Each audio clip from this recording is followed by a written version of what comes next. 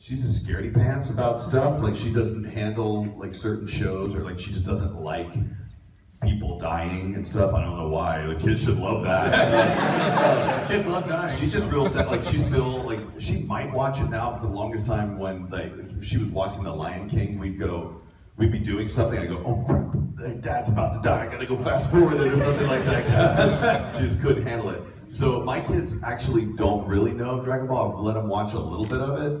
And so the only reason my kids love it though is because I told them Vegeta is a prince. And so princes are a big deal to girls, apparently, and so are princesses.